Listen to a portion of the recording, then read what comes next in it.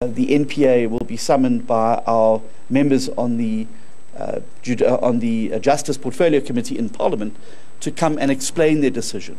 I think that there does need to be greater explanation of the decision. I think that when a decision like this is made, and it has obvious implications that reach right the way to the very top of government, that there does need to be greater information that is provided, and I believe that the Justice Portfolio Committee in Parliament should be the place where the NPA come and share with those who are exercised with conducting oversight of them, are able to understand the decisions there. Once that information is given, it will obviously determine how you proceed going forward.